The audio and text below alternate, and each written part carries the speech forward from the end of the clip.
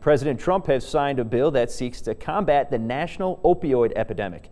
The Support for Patients and Communities Act includes provisions aimed at promoting research to find new, non-addictive pain management drugs.